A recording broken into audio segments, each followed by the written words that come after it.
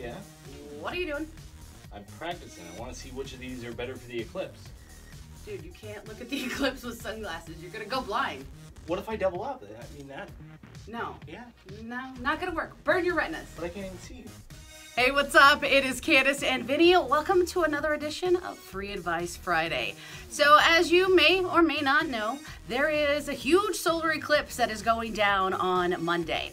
Now, if you were hoping to just like step outside and look up in the sky and watch the eclipse, we are here to tell you today, do not do that. You will burn your eyes, burn your retinas, and you will not be able to see. They say you could go blind. You're supposed to use these special glasses to look at the eclipse. However, we've noticed that most of the places here in the capital region that sell these glasses sold out. Online, they're marking up prices crazy high, and a lot of places only have like kid size left. So we are gonna take it back to elementary school today on Free Advice Friday and show you how you can watch the eclipse without burning your retinas. Finger paints? No paints. Tin foil, a box, a push pin, a little bit of tape. We're gonna make this happen.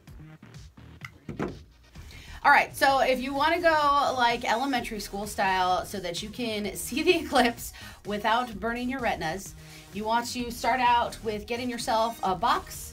We've got this one that already has these handles inserted because it makes life a little bit easier. Popped one up on this side. Literally all we're gonna do is paste this tin foil or tape it over one of the holes. And then you find out where the hole is. You poke a little hole in it, kind of a big one. And then you take a piece of blank paper and put it on the other side.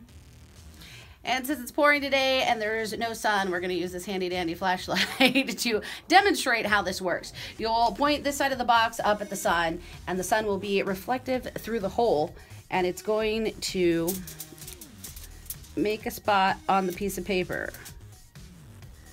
where you can watch the moon cross over the sun on the paper without burning your eyes. That easy.